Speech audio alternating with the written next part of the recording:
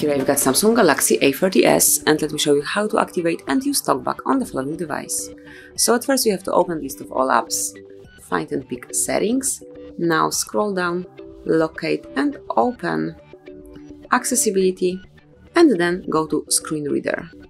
So if you would like to get spoken feedback on what is on the screen, just click on voice assistant, and here you've got the detailed info, click on allow to give the permission.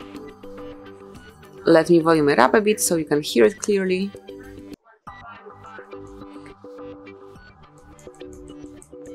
And for example, if you would like to open settings, just tap once. And as you can see, you've been provided with feedback, then tap twice to open it. And this is how it works.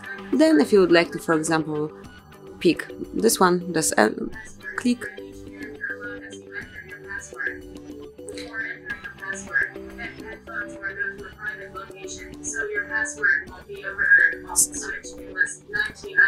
And as you can see, you've been provided with details. So let me go back, then double tap, and to switch off voice assistant, just tap once on voice assistant and then double tap to turn it off.